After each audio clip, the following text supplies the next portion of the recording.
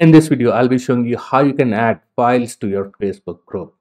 Right now, I'm inside my Facebook group. This is my own group, and you see that there is no option for files anywhere. So what you have to do, just click on this what's on your mind. And over here, you will see these three dots. Just click on that. And here you will see an option to add a file. In some cases, you may not see that option. It may be that the group admin may not have allowed that option, but if you are an admin of your group, you will be getting that option. So just click on add file and then click on choose file, and let's add this particular file, a PNG,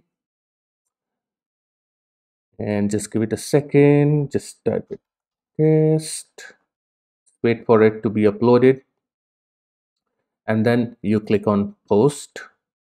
Okay, now we can see that our file is posted, and now let me show you some magic.